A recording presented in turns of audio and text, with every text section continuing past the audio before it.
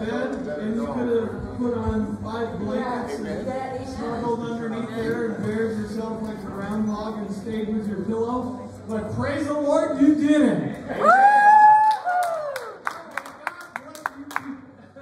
Who can brave these horrible blizzards that we have here?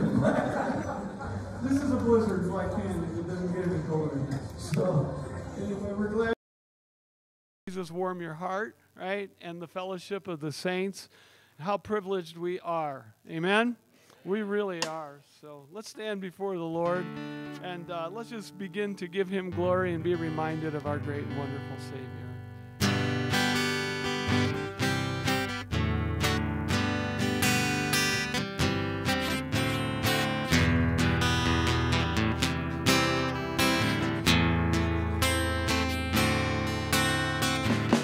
I, the Lord, sea and sky, I have heard my people cry, all who dwell in dark and sin, my hand will save. I who made the stars of night, I will make the darkness bright, who will bear my light to them, shall I send? Here I am, Lord. Is it I, Lord? I have heard you calling in the night. I will go, Lord, if you lead me. I will hold your people in my heart. I, the Lord of snow and rain, I have borne my people's pain. I have wept for love of them, they turn away. I will break their hearts of stone, give them hearts for love alone. I will speak my word to them. Who shall I send? Here I am, Lord. Is it I, Lord? I have heard you calling in the night. I will go, Lord, if you lead me. I will hold your people in my heart. I, the Lord of wind and flame, I will tend the poor and lame. I will set peace with them. My hand will save. Find this bread I will provide, till their hearts are satisfied. I will give my life to them. Whom will I send? Here I am, Lord. Is it I, Lord? I have heard you calling in the night. I will go, Lord, if you lead me. I will hold your people in my heart. I will hold your people in my heart.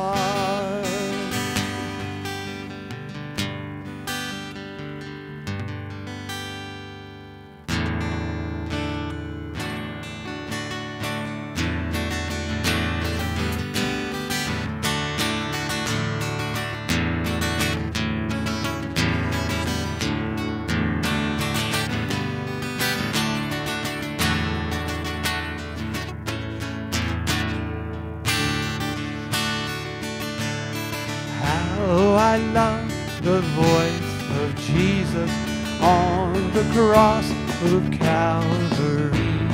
He declared his word. He has spoken this hope the sun had ceased its shining, though the war appeared as lost, Christ has triumphed. Oh, amen.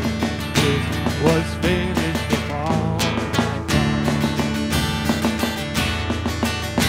How I love the voice of Jesus on the cross of Calvary. He declares His word is finished. He has spoken His word. Oh, the sun had ceased its shining. Oh, the war appeared as lost. Christ has triumphed. It was finished on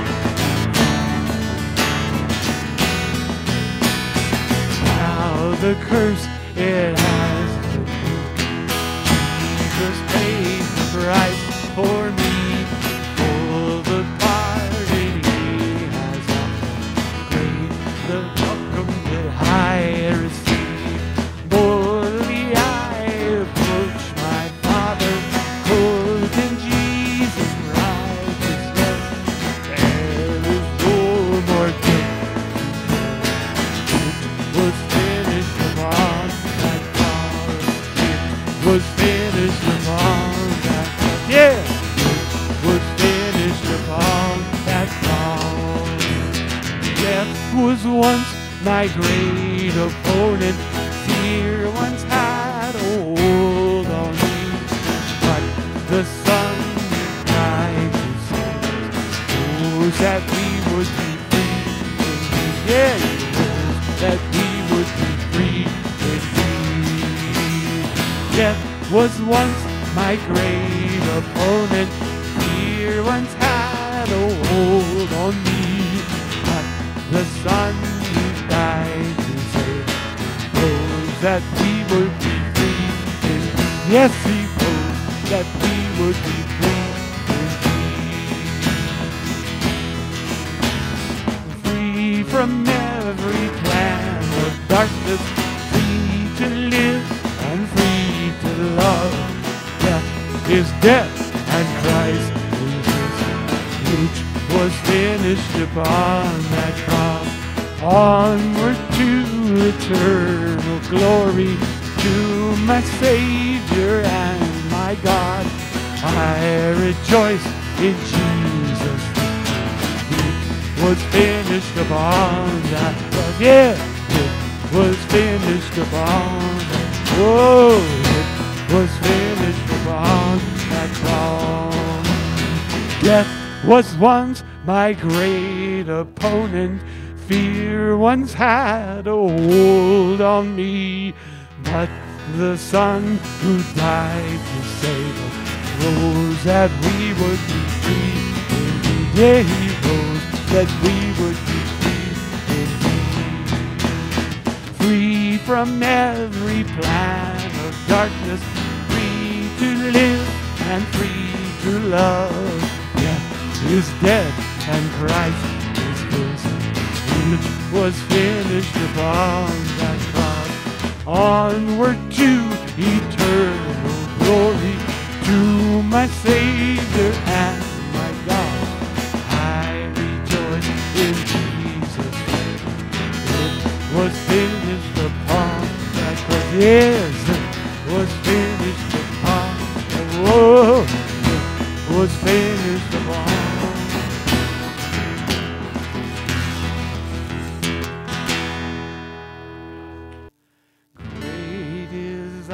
Faithfulness, oh God, my Father, there is no shadow turning with Thee.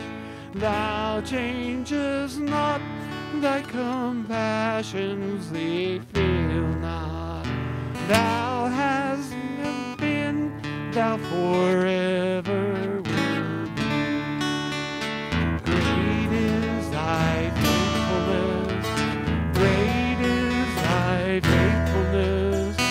Morning by morning, new mercies I see. All I have needed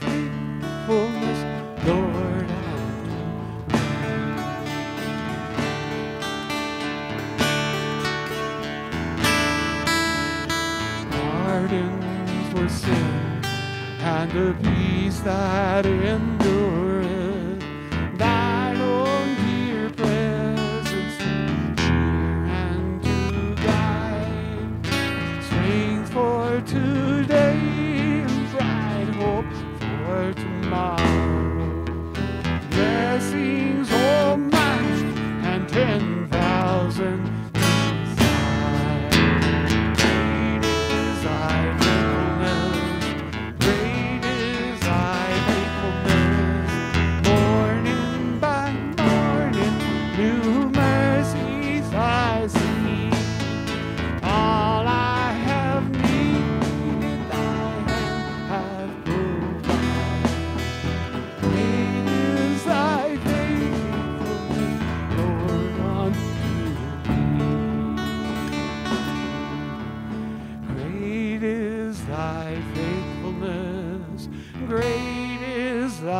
faithfulness.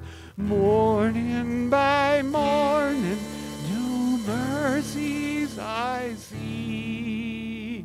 All I have needed, thy hand hath provided. Great is thy faith, great is thy faithfulness, great is thy faithfulness, Lord, unto me.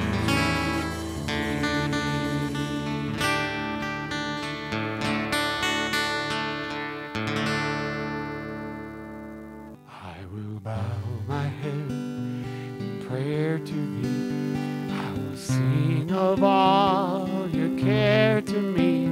I will thank you for your wonderful love that I feel. I will lift my hands in praise to thee. I will shout and sing how you've lifted me. I will praise and honor no one but thee, for you've accepted me. I will bow my head. My head in prayer to thee. I will sing of all your care to me. I will thank you for your wonderful love that I feel. I will lift my hands in praise to thee. I will shout and sing how you've lifted me. I will praise and honor no one but thee, for you've accepted me. Lord, you alone have opened up my eyes here before your throne, accepted in your sight.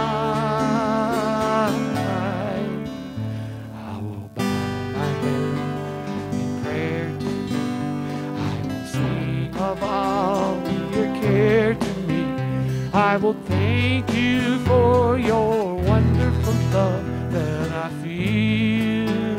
I will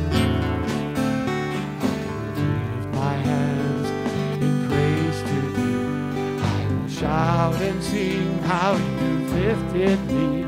I will praise and honor no one but thee, for you've accepted me. Oh Lord, you alone have opened up my eyes here before your throne, accepted in your sight. I will bow my head in prayer to you. I will sing for your care to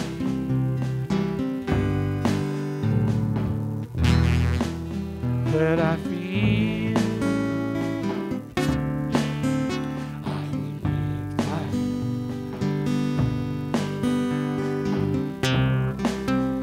how you've lifted me. I will praise and honor no one but thee, for you've accepted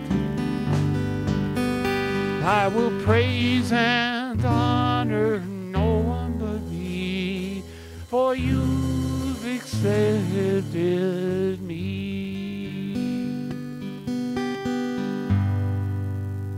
You are worthy of it all. You are worthy of it all. Okay, I got the wrong song again.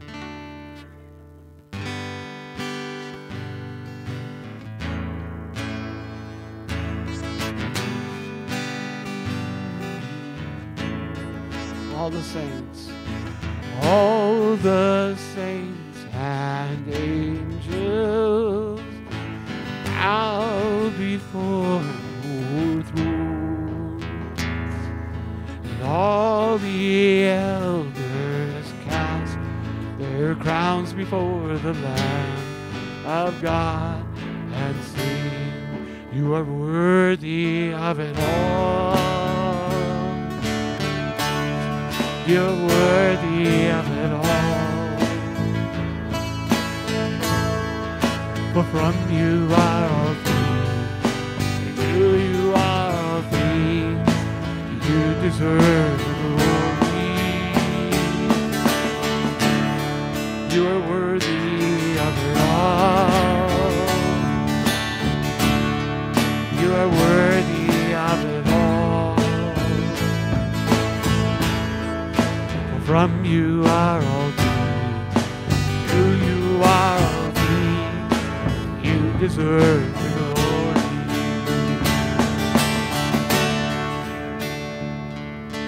Day and night, night and day, let incense arise. Day and night, night and day, let incense arise. Day and night, night and day, let incense arise. Day and night, night and day, let incense arise.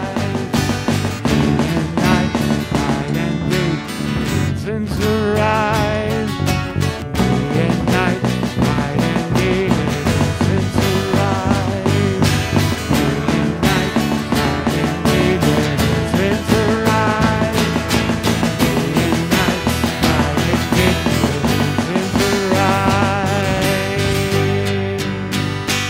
I exalt, I exalt thee, I exalt thee, oh Lord, I exalt thee, I exalt thee, I exalt thee, oh Lord. I exalt thee, I exalt thee, I exalt thee, oh Lord, I exalt thee, I exalt thee, I exalt thee, oh Lord.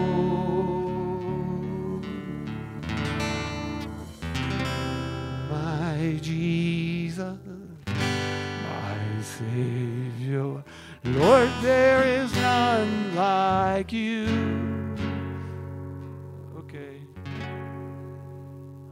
All of my days, I want to praise the wonders of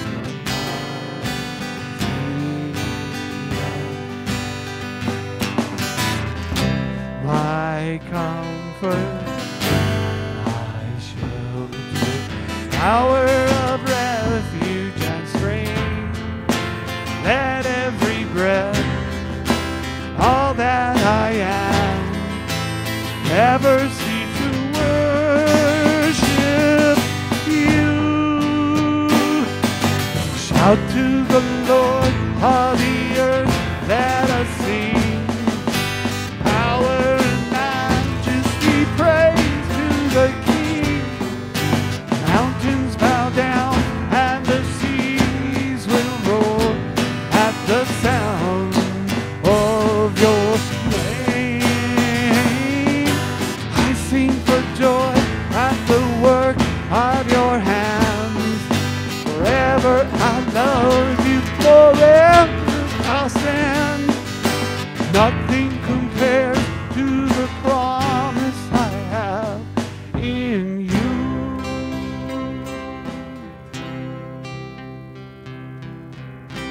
My Jesus, my Savior, Lord, there is none like you. All of my days I want to praise the wonders of your mighty love. My comfort, my shelter, tower of refuge and strength. Let every breath and all that I am never cease to worship you. Jesus, shout to the Lord of the earth, let us sing. Power and majesty, praise to the King. Mountains bow down and the seas will roar at the sound of your name. I sing for joy at the work of your hands. Forever I love you, forever I'll stand. Nothing compares to the promise I have. Nothing compares to the promise I have. Oh, nothing compares to the promise I have in you.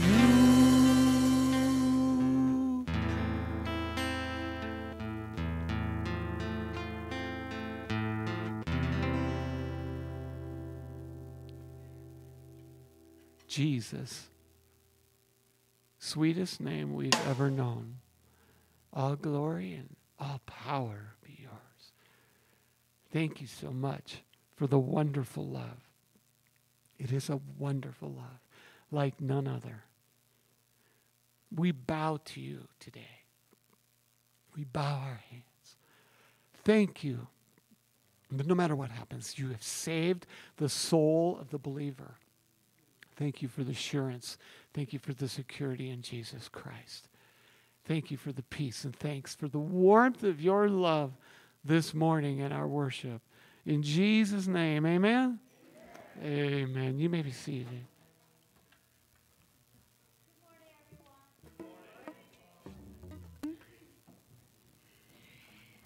Today missions moment is from Nigeria, Africa. Her name is Sage, which her family escaped attacked from fire. Sage, who has been nearly blind most of her life, her scream as attackers raided her village, so she ran with her 3 daughters in search of safety. Radicals, Muslim Fulani men had attacked her village before, so Sage knew their lives were in danger. She, her children, and several others took shelter in her brother's apartment. When militants found them and couldn't break in, they set the building on fire. The apartment filled with smoke, but the group feared leaving to help her children breathe. Sage dampened her skirts and wrapped it around their face. But soon the heat became unbearable, and they had to evacuate the building. Fortunately, the militants had left by then. Sage watched as the building burned to the ground, and later learned that her husband had been fatally shot as he tried to flee. Sage and her children now live in a camp for internally displaced people.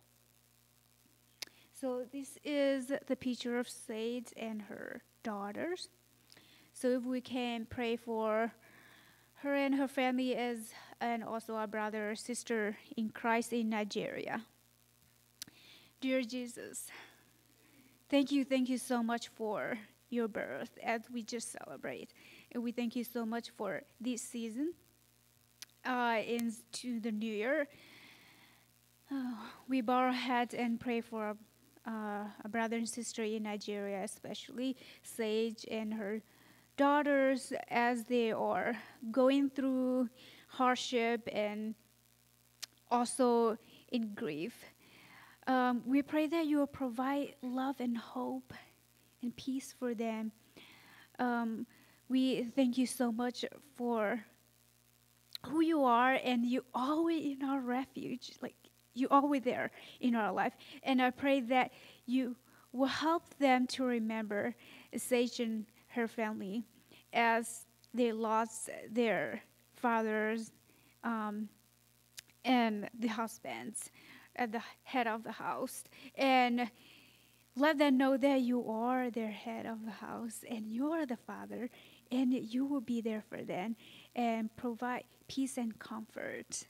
We thank you so much for who you are and what you have done for us. We pray this in Jesus' name. Amen.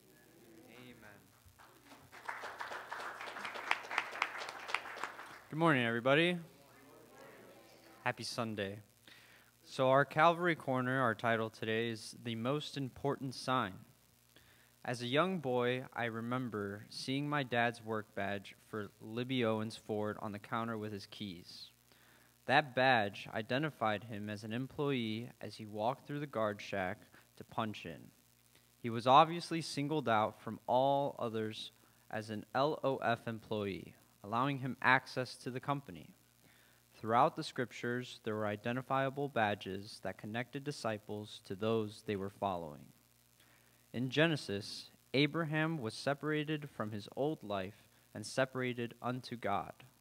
The mark of that separation was the circumcision of the flesh. All males who followed Abraham were circumcised.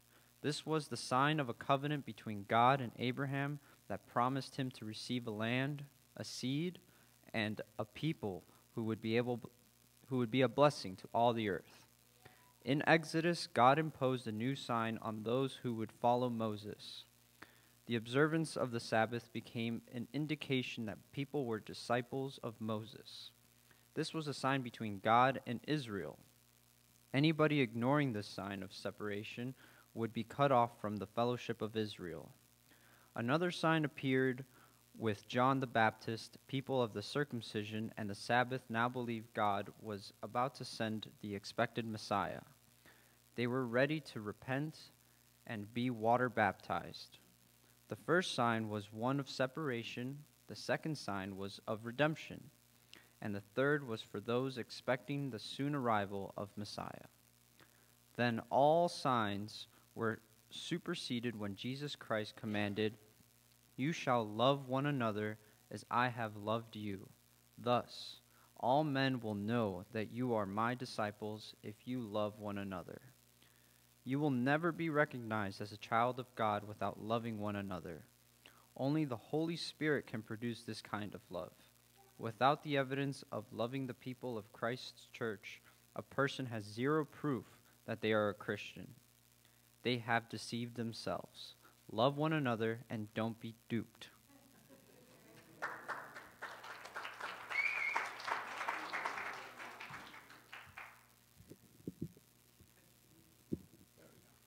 All right, if you want to go ahead and open up the bulletin to the middle portion, we're going to go through some announcements that we have coming up. So just a quick reminder, the next concert of prayer is going to be January 14th, and then as always, that'll be 15 minutes after service ends. Another reminder, we got Simply Through the Bible this Tuesday, 6 to 7:45. If you guys want to go and read ahead, it's going to be covering Ecclesiastes 1 through 4.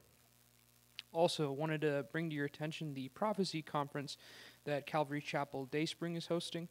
Some of the speakers are going to include Pastor Barry Stagner of Calvary Chapel Tustin, as well as Mike Galley, the Director of Operations of Behold Israel. This conference is going to be Saturday, April 13th from 9 a.m. to 4 p.m. Also, just want another reminder about Praying the Names of God, which began Monday, January the 1st. And also, we have our young adults class, as always, 9 to 9:45 every Sunday before church. So if you know anybody college or career age that would like to join us, we'd love to have them. Thank you, guys.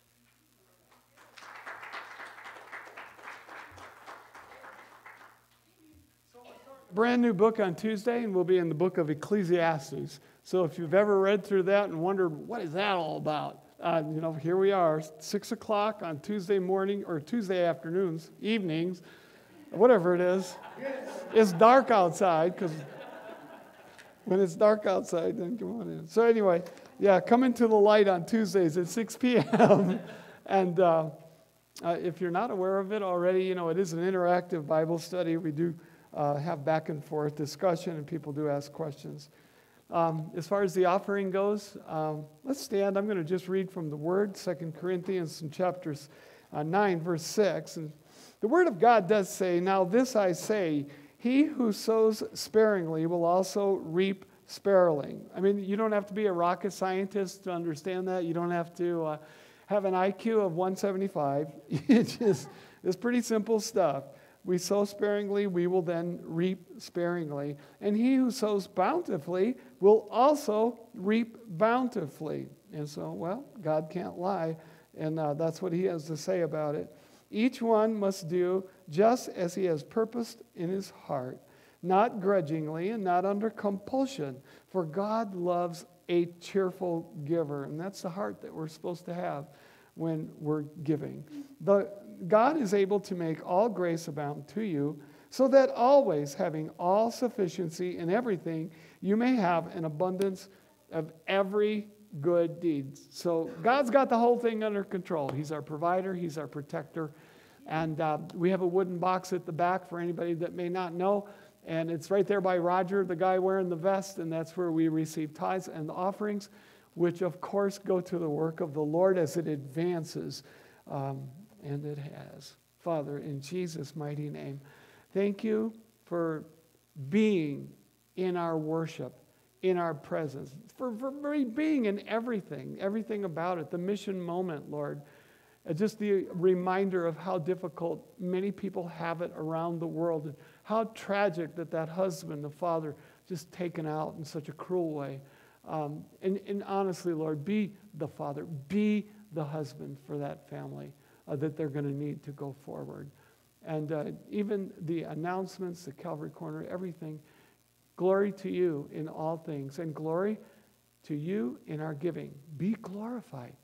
It's an act of worship. It's our sacrifice back to you, demonstrating our faith that we are not afraid. We aren't. There's nothing to be afraid of. And we give to you, Lord, that we can hear the reports and see the advancement of your kingdom in due time. So we pray these things in the mighty name of our Savior Jesus. Amen? Amen. We're going to take that 2-minute, 22-second break. If you know the drill, then you know how it goes. Make everybody, especially anybody that's new here. Well, hey, everybody. We're going to be in 1 John. We're closing in on the end. So we'll have the big finale next week. But today we're going to be in 1 John chapter 5, and we'll be zeroing in on 2 verses, verse 16 and 17. And, I don't even know what to say to introduce it. It's just a very difficult passage. John didn't give us a lot of details. But as you're turning there, the title of today's message is Addition by Subtraction.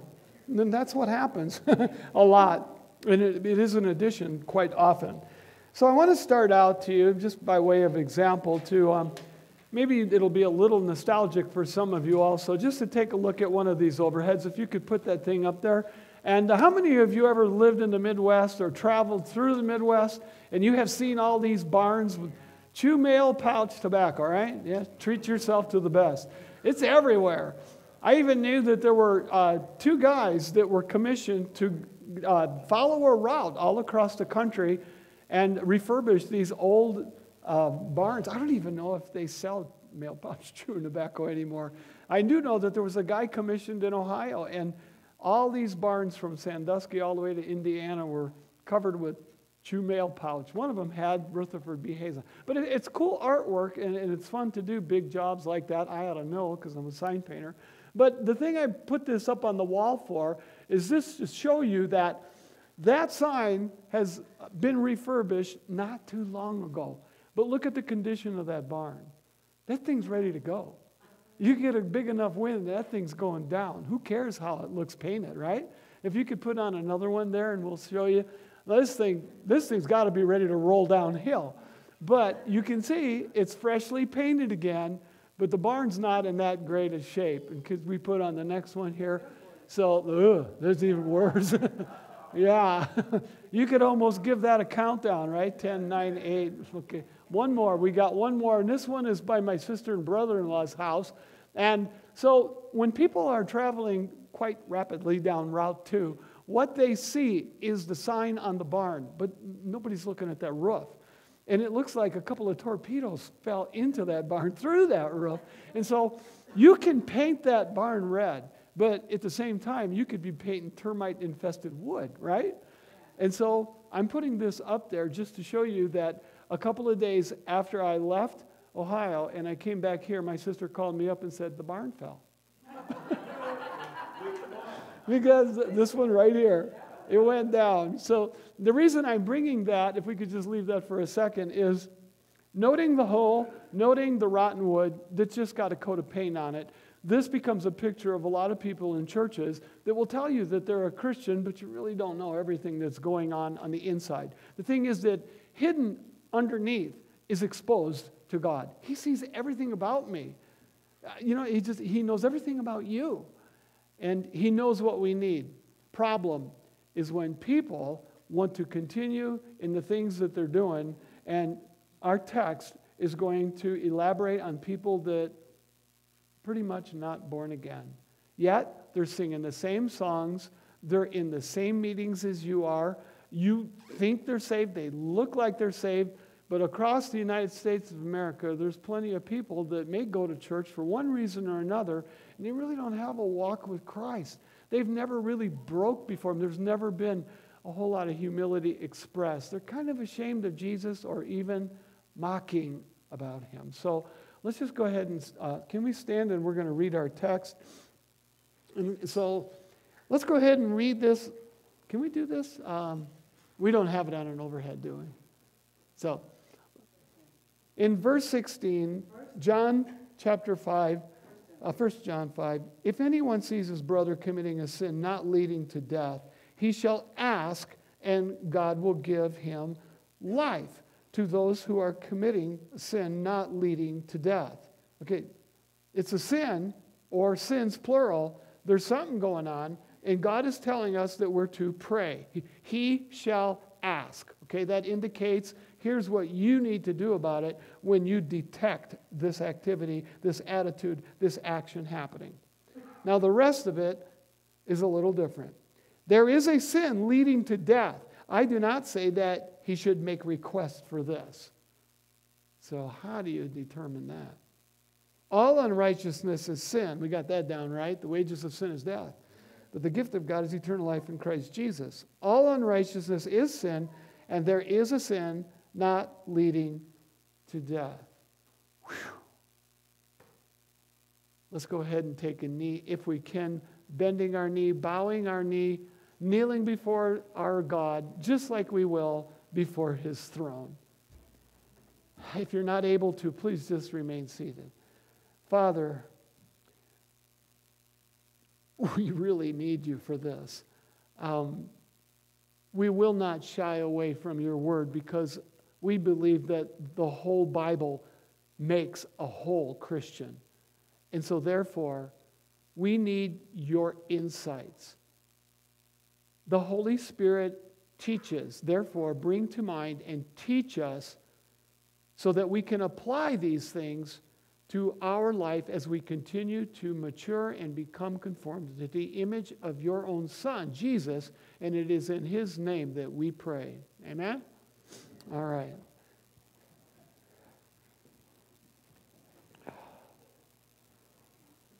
First section in our Bible study is entitled The Initial Situation and the Supplication. And supplication is just a big Asian word which refers to requesting in prayer. You're going before God and you're making a request. You're asking for things. And so let's just read this portion, 16a. If anyone sees his brother committing a sin not leading to death, he shall ask, that's your goal, to pray for this person is step one, and God will for him give life to those who commit sin not leading to death. We'll stop right there. You become aware that your brother or sister in Christ is doing something in a way that is not godly. It's wrong. It's ruining their witness, possibly. It could be language. It could be harsh behavior of one kind or another. They could have a habit of slandering. They could have a habit of gossiping and just, cutting the legs out of some people and to knock them down. And of course, the Lord wants us to grow beyond those old attitudes. They might have been part of behavior when we were lost and dead in our sins, but it's something that Christ wants to clean out of our life. So when we consider these kind of attitudes and these kind of actions, God has given us counsel when he said 3 words, he shall ask. And you could, quietly to yourself say, I shall ask. I am the one who will then pray, and I will pray for my brother or my sister in this regard. And so this is how we would respond. And also, I'm going to make 2 points.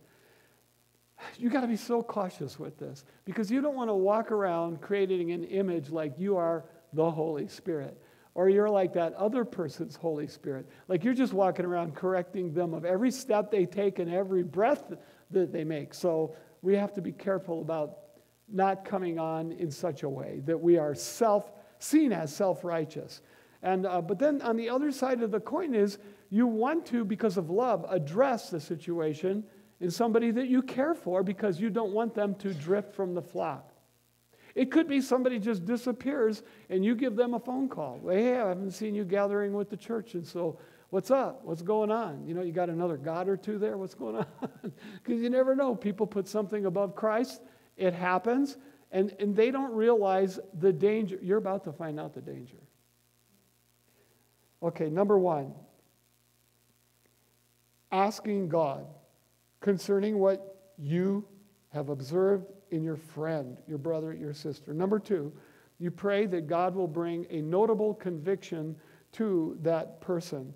And, I just love praying Ephesians 1:16 through 18, where it says, I do not cease giving thanks for you while making mention of you in my prayers, that the God of our Lord Jesus Christ, the Father of glory, now you have heard me say this quite often, may give you a spirit of wisdom and of revelation and the knowledge of him.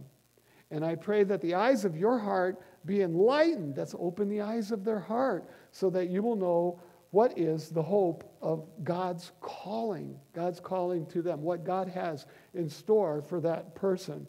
And when you're praying and you're asking God about convicting someone, you're not asking for anything bad. So there's the word convicting and there's the word condemnation. So there's convict, condemn. And they are 2 very different words. When God allows conviction in the heart of somebody, he's trying to draw that person closer to himself. Hey, come on close. This is a good thing. You feel that little sting. You say, man, I shouldn't be doing this. I need help. God, help me. But condemnation is when you're damning somebody to hell. And that's not we don't do that. And so our job in prayer then is saying, number 2, convict this person, my friend. And then number 3, pray God brings correction and opens the eyes of their heart, just like we pray. So in Ephesians chapter 1, you see a great intercessory prayer. Right there is a great outline. So what if you pray and this behavior just goes on and on and on? Well, in Galatians chapter verse 1, and you might want to even mark some of this stuff in your Bible. Always bring a Bible to services here. There's a Bible church. But it does say in Galatians chapter 6, verse 1, brethren, if anyone is caught in any trespasses, you who are spiritual, restore such a one. That's the whole idea. You want to confront to restore for this person to get back on the track. They're off the rails, and you want to get them back where God wants them to be in the direction that God has for that. Give them a spirit, restore such a one, but do it in a spirit of gentleness.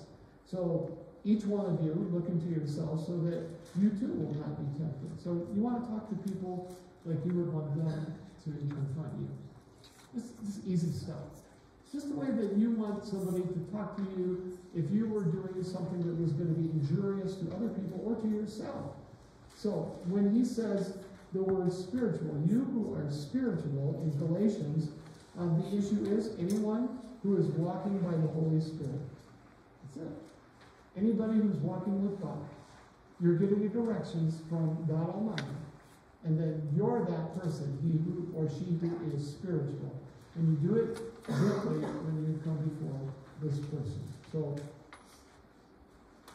Matthew chapter 18 in verse 15, the Word of God says, if your brother sins, go and show him his fault in private. So, this is nothing where you blow a bunch of horns and you bring people and, hey, come on, we're going to gather together here and we're going to check all the private things out about my friend here. No. So, if your brother sins, you go show him his fault in private, and if he listens to you, you have won your brother. And that's a good thing. So he did, you don't want to go dousing him with ice water. Because why? Because after you talk to him, don't you going to want to pray with him? You're going to want to pray with that person then. You want to be on good terms with this person. And so, in terms of giving life, because in verse 16, it does say, at the beginning where it says, he shall ask, if you start there, he shall ask, and God will for him give life to those who commit sin, not leading to death. He'll give life. This is not eternal life. Why? Because he said, if any brother. You can be a brother in the body of Christ. You can't be a brother in the church unless you are born again already. So we're talking about people that can get in a direction which can be detrimental to life, detrimental to health, and really not good. And so this is not referring to eternal life. This person is already saved. And the goal is to get them to experience the fullness of an abundant life. So when he says life in verse 16, life refers to that abundant life, the fullness of life that God would have in store or intends for you. And then, of course, doing all this without becoming their Holy Spirit or coming on in their face, like really strong. So you notice the hole in that one barn that was freshly painted red. The whole thing was rotting away. This is a picture of what happens to a lot of people. It needs a full remodel, revamping. Before what? Before a total collapse. Because God is over here promoting, and he's giving a counsel to promote life. That abundant life, the full life that he intends. So we want to leave this area I entitled The Situation and the Supplication. We move on to the characteristics now of the unconverted. And I'm going to reread the bottom half. We can call it 16b through 17. There is a sin leading to death, and I do not say that he should make request for this. All unrighteousness is sin, and there is a sin not leading to death. This kind of sinning and this kind of rebellion is not going to end well. There isn't going to be a recovery. There isn't going to be any restoration. We're talking about somebody with a habitual mindset that has no intentions of turning in repentance, changing their mind to walk with Jesus Christ, to surrender anything to Jesus Christ. Don't forget something here that's very important. I don't want you to get lost in this. In the very beginning, I reminded you that there are people in churches across our country who are sitting in those congregations, and this is picturing who they are. But they're in churches, so it's hard to detect quite often some of these people. This letter in 1 John was written to the body of Jesus Christ. So it goes to a pastor, it goes to a congregation of Christian people. But in that association is danger. There's an appropriate attitude, an inappropriate action that could be performed, harbored by certain people within a church. I'm not saying this one. I'm not accusing anybody. Let's not go that way. But I'm telling you, with the thousands of people that go to churches in our country, you know what's going on. And this person that we're talking about here, this person that we're going to define and describe, is not in the inner circle. They may be in the building, but they're not in the inner circle of the family of God. They've never been adopted by Jesus Christ into that family of God. They sing the same songs. They're in the same services. They may bring a Bible. You may see them with one. They may or may not be converted. But the thing is, they're among the flock. But man, something is flat missing. And sometimes you just can't put your finger on it. Well, some of these personalities, man, you just know something is off. Something's not right. And then eventually they will leave. They depart. They cannot handle the blood of the cross. They cannot handle conviction, which is so good for me, for you, for everybody. That's how we grow. It's not in their DNA somehow, some way. In Matthew chapter 12, we see in verse 30, he who is not with me is against me. So Jesus doesn't see any grays in some of these. It's this or that. You're for me or you're against me. I like to tell people, if you're on the fence, Lucifer owns the fence. Get off. It's a bad place to be. You get on God's side or you just walk with the world and you make up your mind. Because God will always honor our choices and he will not force his will on you. He has desires, but your will belongs to you and it's free. This text says, he who is not with me is against me, and he who does not gather with me scatters. So we're either a person who is gathering people into the kingdom of God, or we are scattering people out. Therefore, I say to you, any sin and blasphemy, which is, blasphemy would be like completely disgraceful comments and accusations against somebody. Any sin and blasphemy shall be forgiven of people. Now that's a mouthful. You can say a lot of bad stuff, but if you repent, God will forgive you. You can do a lot of ignorant, stupid things, and God will forgive you. And Pastor and I have talked about King Manasseh, like the worst of the worst. When you read the Old Testament, you see the history. This king, he had Isaiah sawn in half. He brought in more idolatry, the Ashtaroth, the Baals, and on and on and on. And then in the end, he repents. You're going to meet this guy. You end up in heaven, you're going to see King Manasseh. Yeah, he died in faith. So that will be forgiven, but blasphemy against the Holy Spirit shall not be forgiven. The Spirit of the living God communicates to a person the need for Jesus Christ. In John 6:44, the Father draws that person. You get the attention. You start thinking about God. And you think, you know what, I'm not right with God. Okay? But it's the Holy Spirit that comes alongside until you receive the message, which is you need Jesus Christ. Invite Christ into your life. Surrender to him. He's your only hope of eternal life. He's your only hope of glory. He's the only way. Yeah, I know the rest of the world doesn't like that. Tough toenails. He is the one and the only one way, Jesus Christ. If you're going to heaven, you're going because you're walking with him and according to his precepts. Amen. So we can't come against the Holy Spirit and his message and then expect to be forgiven, because that means you have ignored the gospel. Christ is not your Savior. Whoever speaks a word against the Son of Man shall be forgiven him, but whoever speaks against the Holy Spirit shall not be forgiven him, either in this age or the age to come. That's it. Not our governor saying. There are people that just keep running that stop sign. The Holy Spirit comes alongside them to persuade them, to lure them, to communicate. The Father has drawn their attention to identify Jesus Christ as the Son of God, the Savior of the world, the sacrificial lamb, the innocent sacrifice, for all who call on him will be saved. And then this person turns away, says, nah, it's a stop sign, I'm just going to keep right on running. In Proverbs chapter 29, verse 1, we just looked at this. In our last study through Proverbs, a man who hardens his neck after much reproof will suddenly be broken beyond remedy. Beyond remedy. Boy, if you turn to that in your Bible, you'll highlight beyond remedy. He who hardeneth, King James, I like the way they say it. He who hardeneth his neck after much reproof will be destroyed, and that without remedy. You don't want to play around with the gospel. You don't.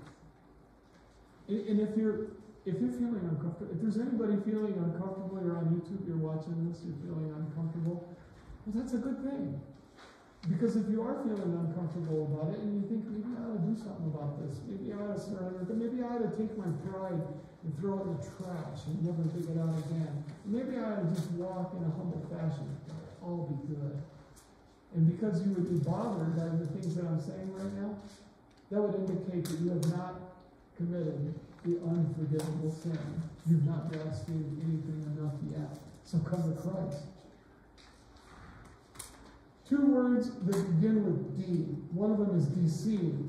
There are people in this category that, out of real life ignorance, they just don't know any better. They think they're saved. They think they understand what's going on, but they've never studied to show themselves approved. They really are on the outs, but they think they're in the inner circle. They're not. And so they're deceived. They think they're all in, and they think that the gospel is for people like what? Crackheads, heroin addicts, drug addicts, people from prison. They all need Jesus, because I'm doing pretty good. That's my opening line in my testimony that I shared with the young adults class last week. I was never arrested. I was never locked up. I was never an addict. I was never a drunk. I never did anything that you would call really, really wrong, and I was going to hell. That's it. All it takes is one sin. When I was in the Christian comedy group, the Special Delivery, we had a skit called Airplane. And some of you have seen it on the CD. It's put on CD now. And we had an album, and it had 13 or 12 skits, I think. All the noises, if there was a car, you heard the car stop, you heard the engine, and then you heard the door open, footsteps coming to the door. It's really a great cassette, or a CD now. But in Airplane, there were 4 characters sitting in an airplane, 2 here, and then there was an aisle, and 2 here. We had lights, we had stage props, everything. And then we had a lady, Jimmy Young was playing the stewardess, and all these people were exposing their sinful behaviors as the plane was flying to Vegas. But then the engine sputtered, and you began to hear that sound on our background tapes. And the plane's going down, and everybody leans to the left together, and everybody leans to the right, and people start laughing. Kids are going crazy. They're all leaning with us. And then they all start repenting, and it's all fake repentance. None of it's real. It's real as long as the plane is crashing, right? But Marty was this party animal type of a guy. He's on his way to Vegas, and he drinks too much. And I remember that his line went something like, "Oh God, I don't want to die. I can't die. I'm not old enough to die. And Lord, if you just save me and straighten off this plane, I promise I'll never take a drink as long as I live. I'm too cool to die." The whole thing was funny. It was pretty good. But then when the plane leveled out, he ordered a drink, and everybody else went back to what they were doing. And it showed the hypocrisy of so many people that we're talking about right here in verse 16 and 17. This is like a call out to God, but nobody's being born again. Defiant. They hear the gospel and treat it like foolishness. So there's on one hand the deceived, and the other ones are defiant.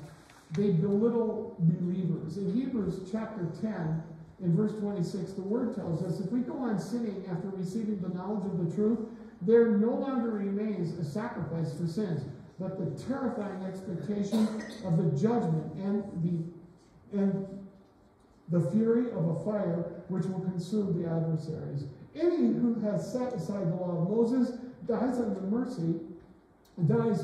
mercy. I'm sorry.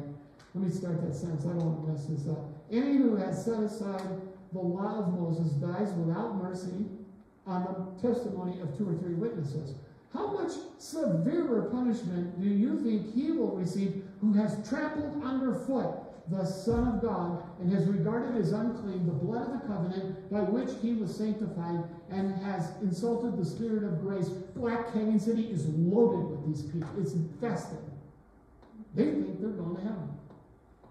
Down to the post office. Their pictures and stories, their invitations are on that corkboard.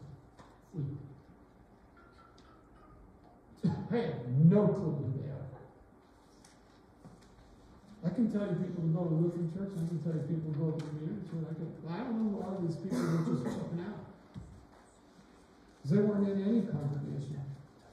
I did list on your sheet there, at the bottom of your note sheet, you'll see an area called homework. So I'm giving you homework today, and I want you to study, because we don't have time to go through all of this in detail today. But just read Romans chapter 1, starting in verse 18, and go through until you get to verse 32. And you'll see this culture in the United States of America in which we live. You'll see it. You won't be able to deny it. It's loaded with reprobate minds. It's loaded with defiant people. It's filled with people that don't know which restroom to go to anymore. It's loaded with people who have been given over by God to the cravings of their flesh, and they don't want to do anything about it because they like it. They succumb to the pressure of the majority. If a lot of people are committing some sin, it then begins to look like it's okay because everybody else is doing it. For me, I remember what my mother used to tell me. It's just, you never forget it because you end up hearing some of this stuff sometimes over and over and over. So I had this buddy in grade school, and when we were little boys, he was Kenny. And then when I would come up with a rationale as a young boy that I could just go out and do something that my parents didn't want me to do, my mother would get in my face and she'd say, if Kenny jumps off the high-level bridge into the Maumee River, are you gonna? Huh? You know, how many of you have a brother like that? Some of you know what I'm talking about. Yeah, she would tell you, you never want to mess with my mom. 90 pounds of Marine. Look out. You know what his mother said about you and Ted? That you and Ted would never do anything that bad. Don't you ever think I believe what she said? Because you and him are capable of anything. So, kept me out of trouble. You'll see that word reprobate or debase, and the meaning of that word is really you no longer think rational. Right? And God did it. God, get this, God did it. He pulled the wires out of your brain. You don't get it anymore. He pulled the plug. You're not going to function. You are reprobate. You're not coming back. And then you might say, well, Pastor Huck, at what level, at what line is that evident that somebody has a reprobate mind? John said some pretty hard things here. I do not say that he should make requests for this. I'm just telling you, for me, I have never stopped praying for anybody. But what I am getting out of these two verses is there are people where the wires have been ripped out of their brain, and they're not coming back. They're gone, they're gone, they're gone. They have blasphemed the Holy Spirit. They are now apostate. Move on to the third section, picturing the painful possibilities. This is where I don't want to go there. I'm going to retract. I'm going to stop that in the middle of my sentence. In Matthew chapter 7, I'm going to think outside. So, picturing the painful possibilities. Do not give what is holy to dogs, and do not throw your pearls before swine, or they will trample them under their feet and turn and tear you into pieces. I would just say that the Holy Spirit has to, one-on-one with you, identify who that is. I know some really great people. I've had great mentors in my life. I wish I had 8 pictures of, and then they happen to be all men. Sorry, ladies, but my mentors. I'm a guy. So, I'm still a guy. I have the pictures of 8 men from grade school on up that have been mentors in my life. There's only one left. I love Pastor John Higgins. But boy, oh boy, I've known some people that come from another place. They're pretty nasty. But I've never stopped praying for any of them. So it has to be the Holy Spirit that would. God doesn't want you hating. God doesn't want you holding back forgiveness. And God doesn't want you killing yourself with bitterness. Okay? He don't want you doing that. All right, so. And turn. So we have one more, or is that it? There's one more, right? There it is. There it is. Beware of the dogs. This is not Rington Tim, it's not Lassie, it's not, whatever dog it is on TV. So these are nasty people. Beware of these dogs. Nasty people. Beware of the evil workers. Beware of the false circumcision. That would be like the cults. We have plenty of cults in the United States. I got that book at home in my library, The Kingdom of the Cults, by Dr. Walter Martin. And it's got them all laid out, and all of the tricks that they play on people to get them into these organizations. For we are the true circumcision who worship in the Spirit of God, in glory in Christ Jesus, and put no confidence in the flesh. None. It's all in Jesus Christ. So, by way of example, what would some of this look like? If we went into the Bible and searched around from Genesis to Revelation, what would we find? Well, number one, we would find Pharaoh. He hardened his heart. God hardened his heart. He hardened his heart. God hardened it further. He hardened his heart. God baked his brains. It just went on and on and on. Because Pharaoh was hanging on to that which he desired, and he was never willing to let it go, and God knows it. And so he just took this guy and said, great, I'm going to destroy you, your nation, and I'm going to knock off all your gods while you're at it, including that big river and everything else they had. And that was all going on at the same time. But Pharaoh, following Satan, actually played into God's hand through the whole thing. He had zero conviction in his heart. If we continue through the Old Testament, you will see things which, I don't know what we can all say about it, but Nadab and Abihu were priests with their father Aaron. They put strange fire on the altar, and God smoked them. And there was no discussion. It just took them out. It was strange fire, Leviticus chapter 10, 1 through 7. And yeah, it was sorrowful, it was difficult to deal with, and then you see Phineas, and they took their place. So Moses, God pretty much told Moses, you're not going into promised land. 3 times Moses asked God to allow him to cross the Jordan River and go with the people of Israel and go, I want to go, I really want to go, God, please forgive me. And God said, you go on that mountain and die. You're not going in. Of course, he did get in on the Mount of Transfiguration. We saw Moses and Elijah appearing, right? And Jesus in his glory on the Mount of Transfiguration. So you could say Moses finally got in. Discipline is part of the whole deal. He didn't just spank him. He told him to go up to Bradshaw's and die, okay? And he did. Okay, I gotta say it. Go ahead. Achan. It's hard to not say he was Achan. So, but Achan stole the things that were under the ban.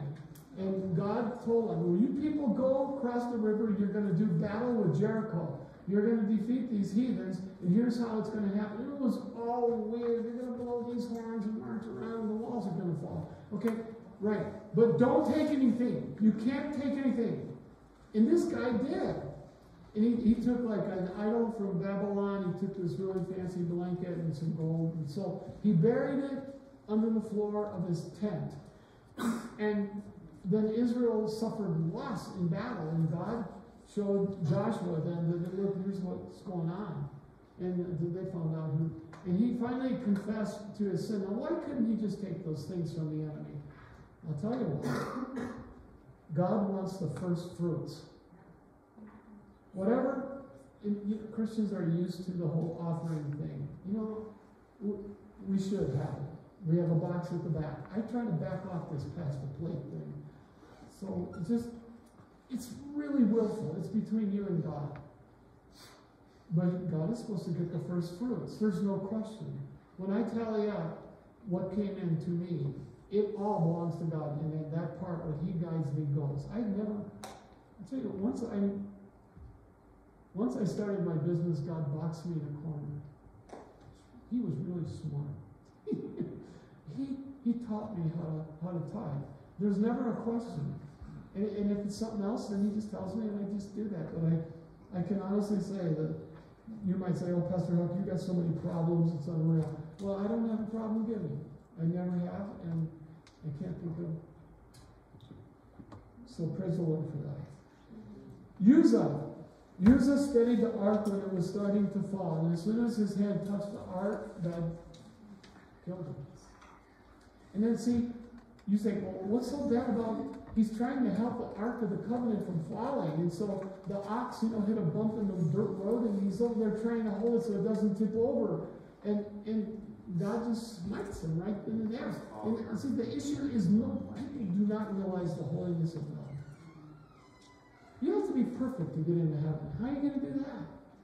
You can only do that by receiving, in a humble way, in a repentant way, the sacrifice of Jesus Christ. You're a sinner.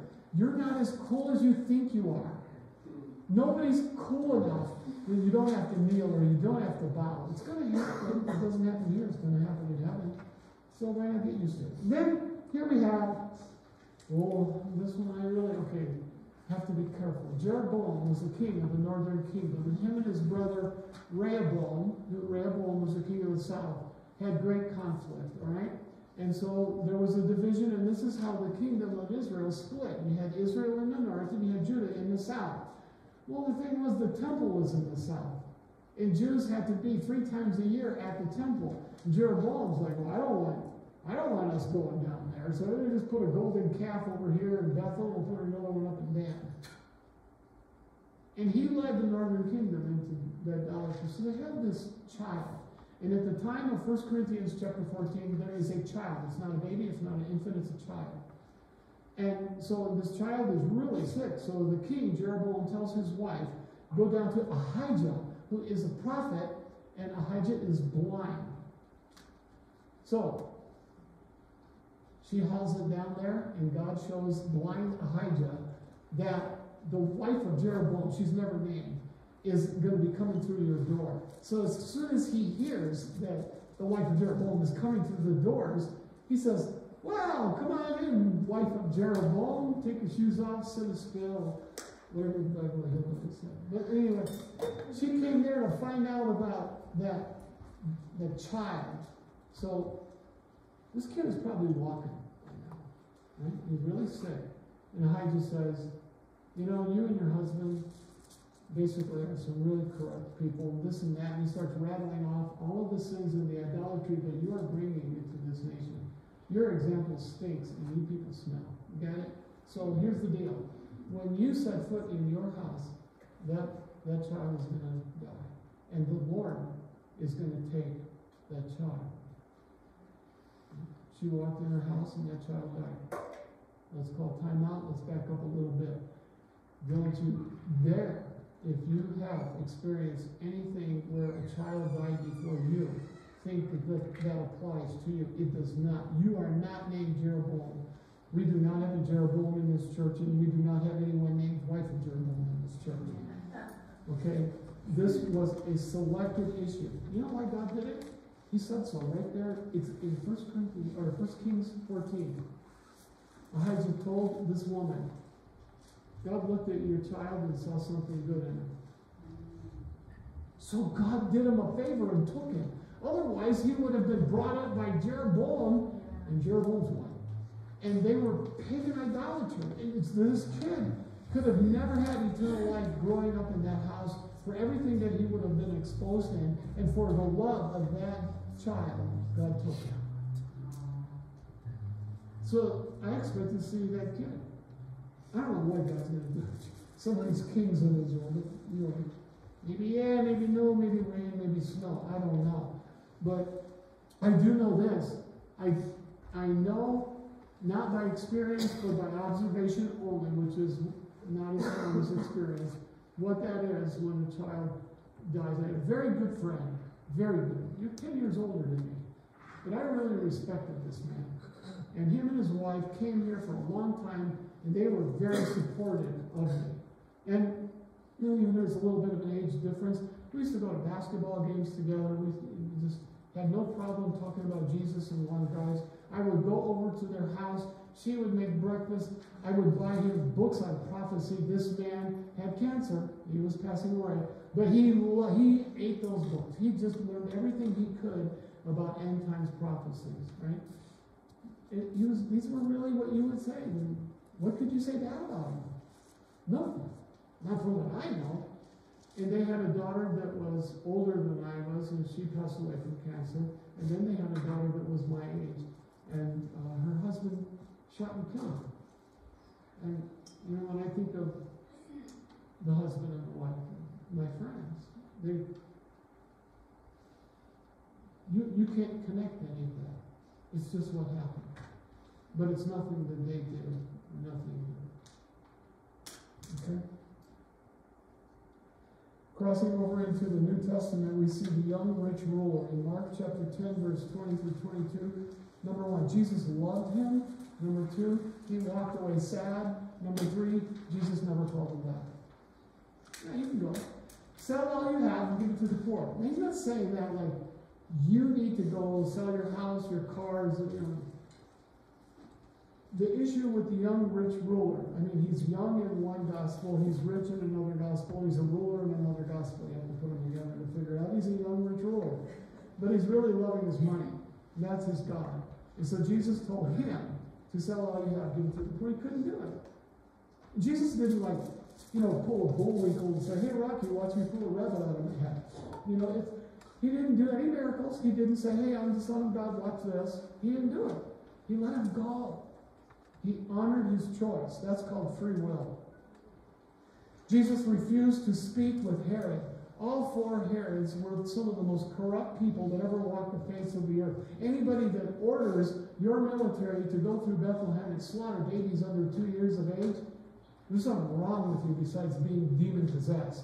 And Jesus never talked to you. There is no record of Jesus talking to any one of the 4 Herods.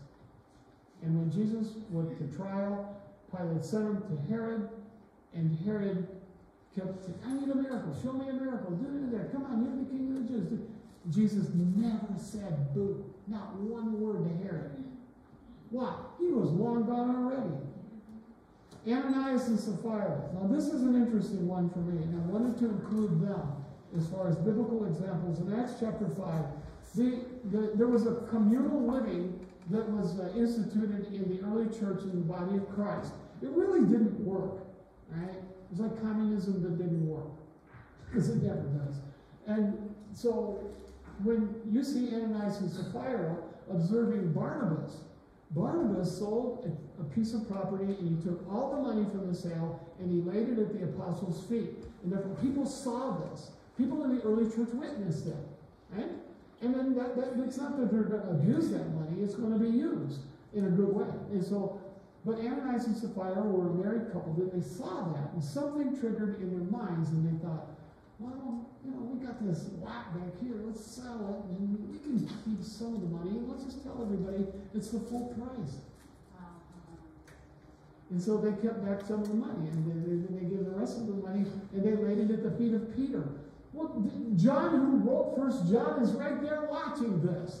He's one of the apostles. He's not a BC apostle. He's A. He's there. And so he's right there checking this whole thing out with his eyes. He was a witness to the whole thing. So Ananias shows up, and Peter says, was that the full price for the land? And Peter lies, and he says, yeah. And Peter says, you didn't lie to men, you just lied to the Holy Spirit. Is that amazing? You just lied to God. And so he dropped dead right there, breathed his last, and they got some of these XYZ apostles to go bury him. So anyway, they dragged him out and buried the guy.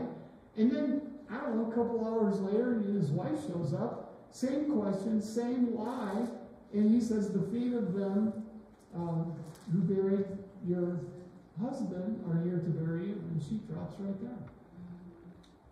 Personally, it's my own personal opinion. I won't be surprised if I meet Ananias and Sapphira in heaven. The reason I say that is because there's no blasphemy of the Holy Spirit. They lied. There's no record of them being like perennial liars. It's like, hey, here comes the liars. You know, Ananias and Sapphira. Liar, that's your middle name, right? No, that's. So for me, I believe it's possible that we could see them. And yet God is the one who did it.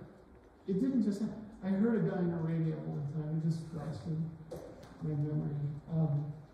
It was a call-in talk show, and somebody called up and they said, well, if God is so gracious and gracie, and all you talk about is grace, because there's grace, and not that grace over there. She's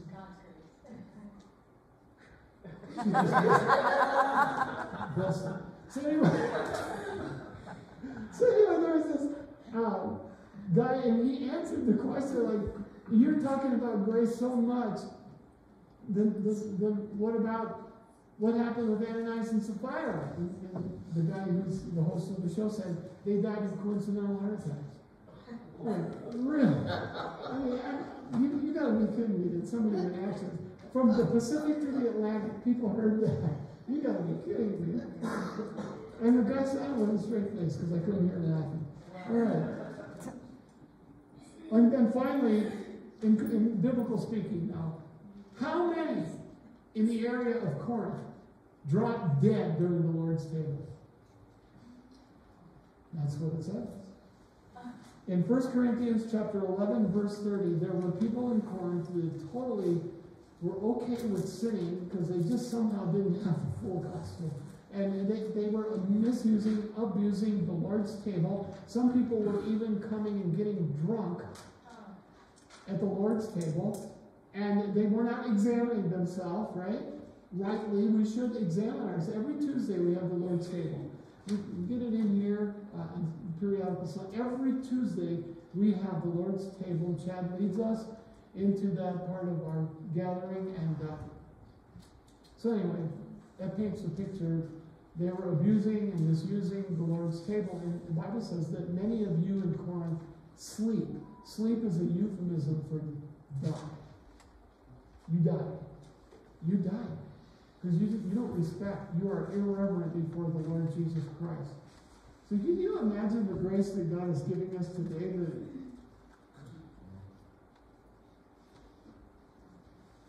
When I do that, it just means the Holy Spirit told me. Don't say that. Okay. Now, we'll get into real life personal. Really happened. There was a cop that used to go here named Dave Snodgrass. Dave and Karen lived in Spring Valley. They had a little daughter named Katie. She played with my daughter, Lisa, and actually Thomas. They all three hung out together. And Dave had a friend that was a pastor in Alabama.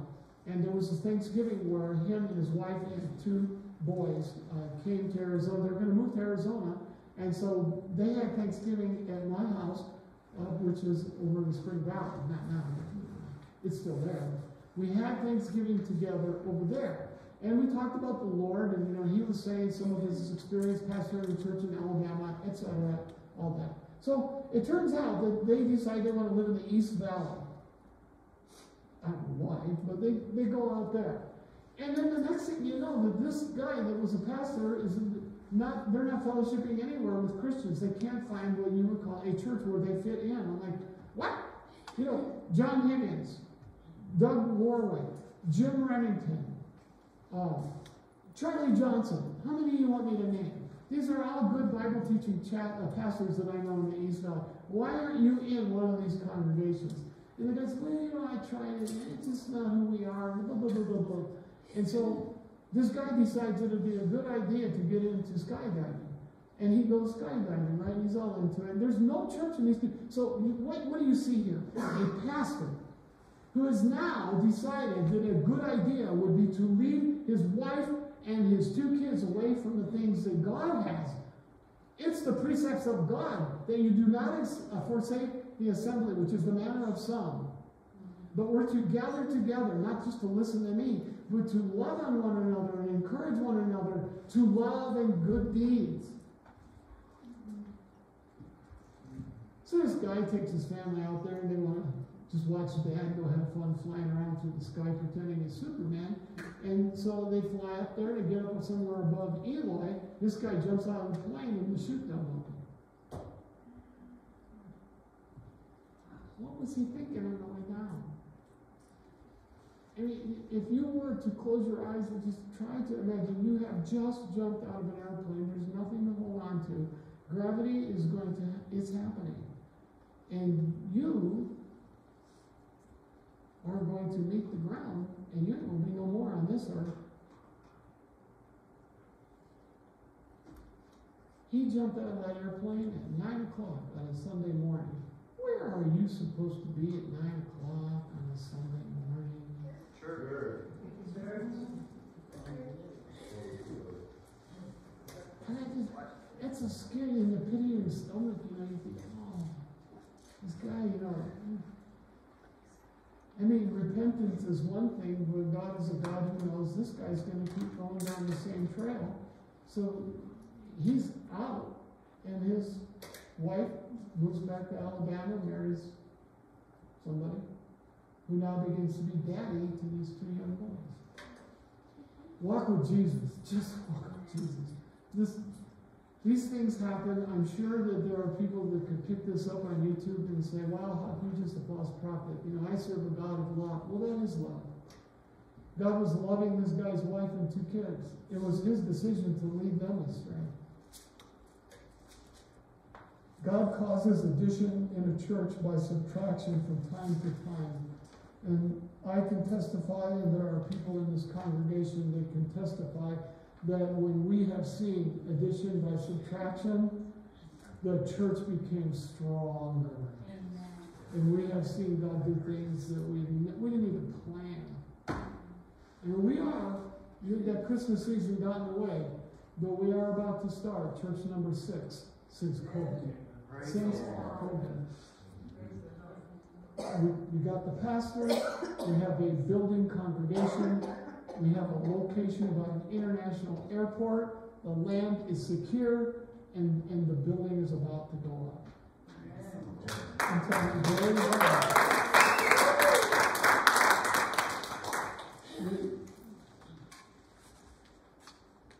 Enough said. In the context of the context, there's a man who's a good Bible teacher. He's a Baptist fellow out of Dallas somewhere, I think. His name is Bob Utley. And when I would go to South Sudan to teach the soldiers in the South Sudan Army, I would always copy Bob Utley's notes off the internet for the books that I was assigned to teach. And he made this comment about this text. You can only commit the unpardonable sin and the sin unto death in the presence of great light. You understand that? You can't commit these 2 sins worthy of death and worthy of damnation as far as the unpardonable sin is concerned, except that you have been in the presence of great light. Christ is the way, the truth, and the life. You got to come to Jesus Christ. I am the way, the truth, and life. No man comes to the Father but by me. You have to have been aware completely of Jesus Christ, and then you got other things that you want to put in place. You have other priorities. That kind of a person has ignored Christ. They don't want anything to do with him. And I just want to say that if you're worried that you have ever committed the unpardonable sin, then that's a good sign. You're in good territory. You still have a chance. Come to Christ. Because if you didn't care, then that would mean that maybe you did. If you committed the unpardonable sin, if you're tracking me, you wouldn't care. But if you're concerned and you know that you need to strengthen up your walk in Jesus, then that's a good sign. Pastor Chuck Smith one time said, God will not save anyone against their will. He won't. I know some people believe he will. I don't know where they get that. He will put pressure on you to get your attention. He will. He will not compel you to go against your will, but he sure can make you willing to go. He knows how. Well, God made the Canaanites willing to get out just by sending hornets in front of the Israeli army once they crossed the river. That was the way of getting them out. God had a way of compelling Jonah. Remember, from the start to the finish, Jonah was nothing but fighting God all the way. I think those Ninevites need to go to hell like 10 times and forever. And what they do to Jews, God, I'm not going over there and telling them about Yahweh. Forget it. So he hops a boat, goes in the other direction. Big storm comes up, and finally they figure it out. We got to throw this guy overboard. Big giant fish. It says fish. Whale fish. It was a big thing that came out of the water, and it ate him. And so if you can imagine, Jonah's down there. Do you realize how stubborn this guy was? 3 days. And after 3 days, Jonah prayed. He was 3 days in the slimy, dark, smelly guts of this fish and all the way, God knew what was going to happen. God did he orchestrated the whole event. Get that fish coming toward Tel Aviv. Bring him back toward Joppa. Here, forget all that Crete, Italy thing. We're going this way. And so here comes the fish, and Jonah's just sitting there, 3-day journey inside this. And then it barfs him on the beach. And there he is. He has no hair. He looks paper white from the vitamin A content in these creatures. And then he goes walking into Nineveh. Everybody wanted to believe in God when this thing came walking into Nineveh. You see that guy? Just do whatever he says. I'm sure he's a Martian. He zap us all. So God sent hornets. God had the fish with Jonah. God took me to the woodshed for 1.5 years. That's all part of my story. I knew I wanted Jesus. I knew it. I don't remember the message. I ran to the 50-yard line.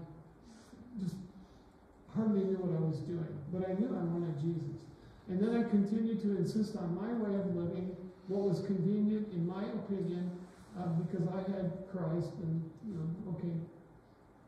And then God, one by one, here's your friends, you don't have any, here's your money, you're out, here's your car, okay, give me your car.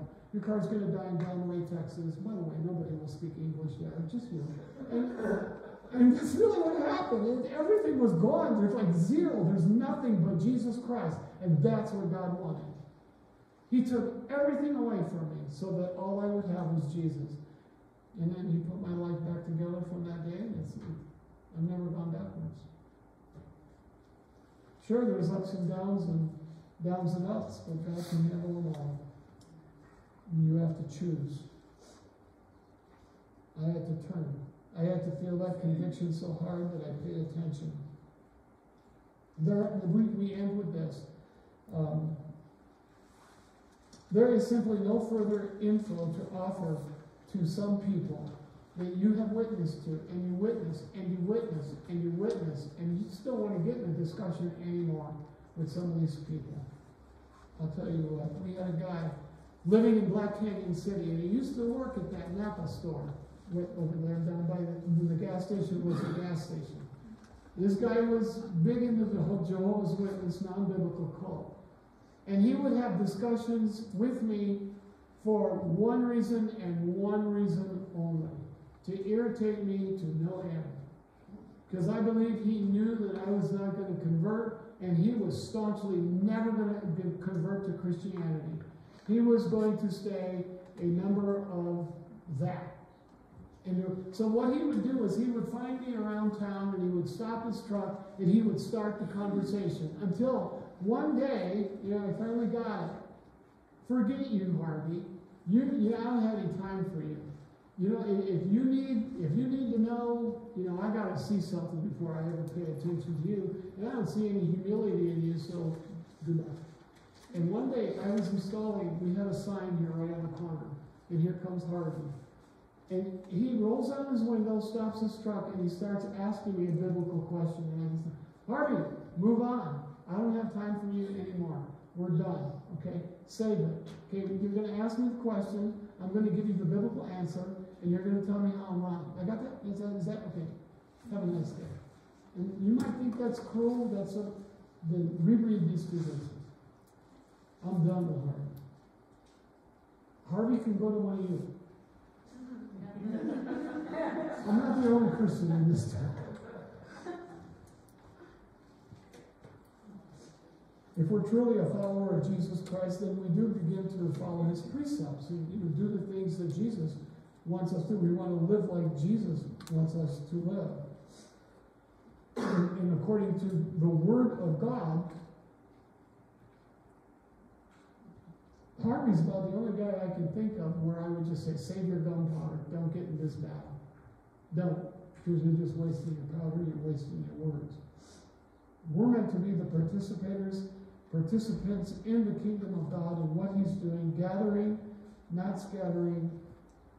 And I would close by encouraging us as a congregation in two serious concerns which are backed up in Scripture.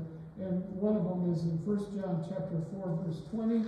And so in verse 20, the Word of God says, if someone says, here's number one, there's two of them, here's one. If someone says, I love God, and hates his brother. Now, I understand there are people that they look like brothers or they look like sisters, and I'd have to say, whew, it's been questioned. But if someone says, I love God and hates his brother, he's a liar. For the one who does not love his brother whom he has seen cannot love God whom he has not seen. And this commandment, it's not a suggestion, we have from him that the one who loves God should love his brother also. So, you can always pray for repentance. How bad would that be? If they're in your face, if they do things to irritate you, I don't have a problem asking God to scatter them. Just get them away from me. But I think that if you pray according to Ephesians chapter 1, verse 16 through 18, you're on real safe ground. Because if someone then gets a spirit of wisdom and a spirit of revelation and you have the eyes of their heart opened up, you're going to be tracking together. So those are good prayers to pray for people that, you can't stand. Rather not be around.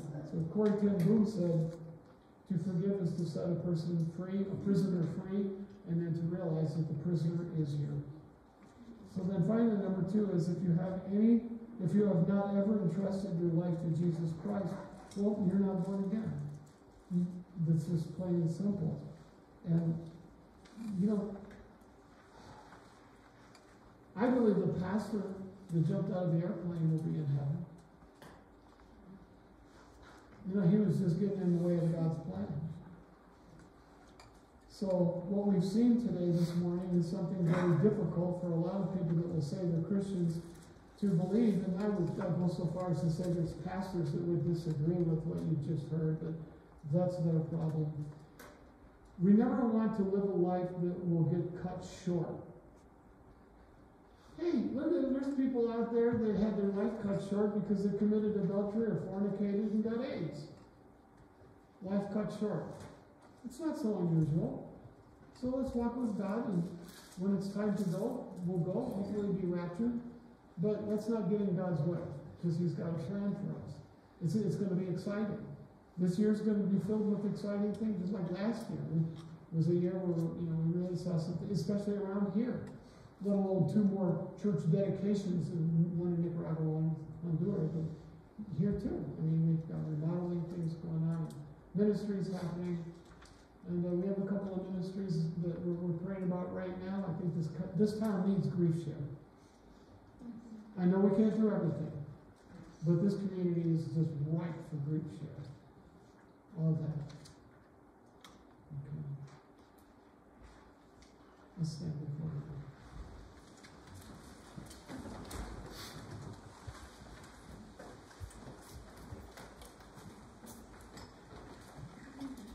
Abba, Father.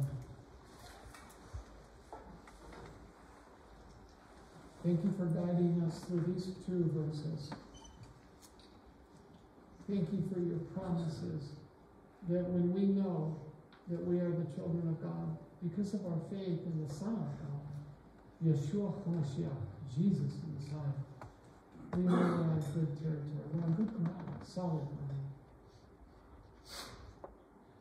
I pray that if anybody has serious questions or concerns after today's message, that they'll take the time to come over and ask me about it so we can make sure that everybody has a clear vision of your message to us. And this morning we also want to thank you for showing us the seriousness of our walk with you. That we're to truly be reverent toward you.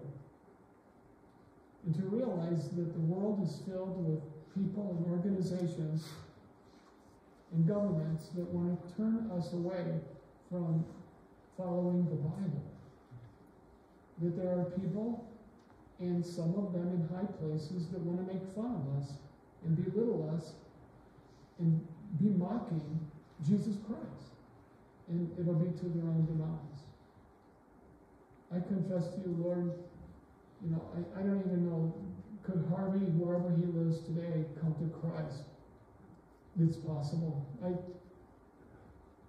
confess I'm not qualified to say this person, that person. I just know I'm not ready to talk with Harvey about anything. So Lord, I just want to close out by asking you to fill these people with a sense of your Holy Spirit. With your Holy Spirit. Not just a sense, but the Spirit of the living God. Thank you, Jesus. Grant the peace of God that passes all understanding to everyone here. Because every person who has professed Jesus Christ to be their Lord, their owner, their Savior, the one who rescues, every person to be filled with that calm confidence, the peace that passes all understanding. For those in our congregation that are facing great difficulties, and, times of distress, and blindsided things, I never saw that coming. I just pray, Father, that you will shield them, for thou, O Lord, art a shield. You are our glory and the lifter of our heads. Thank you. So may that peace of God abound in our hearts. And may this be a week, Lord, of great increase when we meet people, to invite people to Jesus Christ, that the boldness the Holy Spirit brings will be on us. And we pray all these things in Jesus' name. Amen. Amen.